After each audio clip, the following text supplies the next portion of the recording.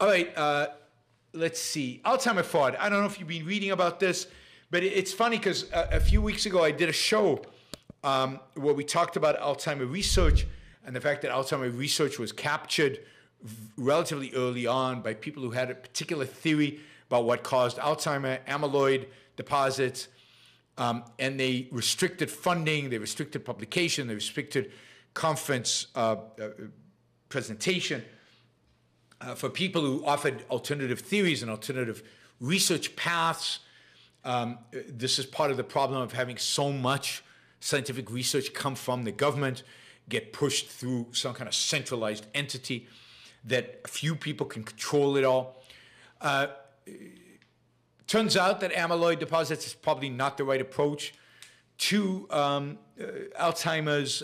We're probably 20 years behind where we should be if we'd focused on other things. It turns out that one of the key papers that generated the amyloid hypothesis, or that reinforced the amyloid hypothesis and that got people excited about it and that funneled so much energy and resources and money into it, it turns out that some of the images on it, the images that showed amyloid deposits in the brain, were doctored to make it look worse than it was.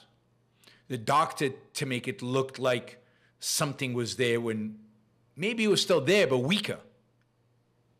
And now there's a massive scandal within medicine, within the research community, within the publications about how did this happen, how is this allowed to happen, how is it, and it's been discovered because somebody did an analysis of these images and discovered that something's off, something's not right. And think of the tragedy in something like this. The whole field has gone off in a wrong direction for, study was probably 16 years ago, for 16 years. This is one of the most debilitating, horrible diseases that are known to man today. It's an awful way to live. It's an awful way to die. And we could have been years, decades ahead of where we are if the resources and the energy had gone into these alternative explanations. Maybe they would have come to nothing. But we'd be ahead in our knowledge because ruling out certain hypotheses advances knowledge. So I'm super upset about this, but this is part of the whole model of the way we've structured scientific funding, the way we've structured our universities, the way we've structured publish or perish, the way we've structured our journals and the importance we put on journals, and the way peer review works and the value of peer review, or the disvalue of some peer review. Real thought and effort needs to be put into how to disrupt the whole model of academic research.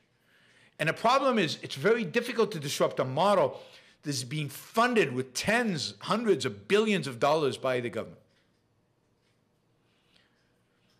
So hard to tell, but it needs to be disrupted. The whole, from basic research to publication to tenure to journals, something has to give. There's real corruption there. There's real bad stuff there. The COVID brought it out with just ridiculous statements and publications on all sides. And the peer review process fell apart, and who is a specialist, the idea fell apart. We could do better. There's no question in my mind. It can be done better.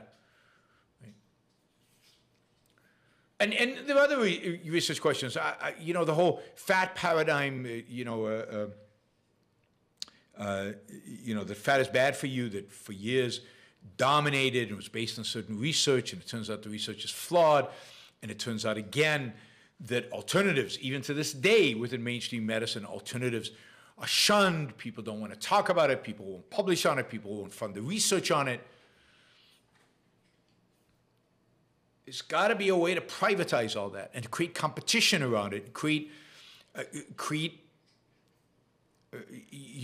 pride around it, so that people don't feel like they have to doctor pictures or publish or perish, literally.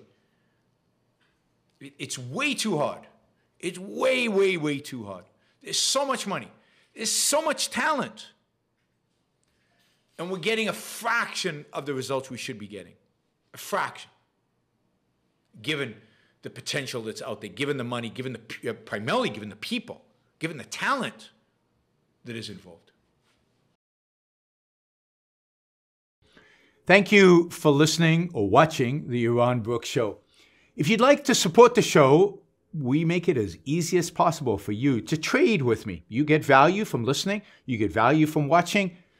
Show your appreciation. You can do that by going to yaronbrookshow.com/support, by going to Patreon, Subscribestar, Locals, and just making a appropriate contribution on any one of those channels. Also, if you'd like to see the Yaron Brook Show grow, please consider sharing our content and, of course, subscribe. Press that little bell button right down there on YouTube so that you get an announcement when we go live. And for those of you who are already subscribers and those of you who are already supporters of the show, thank you.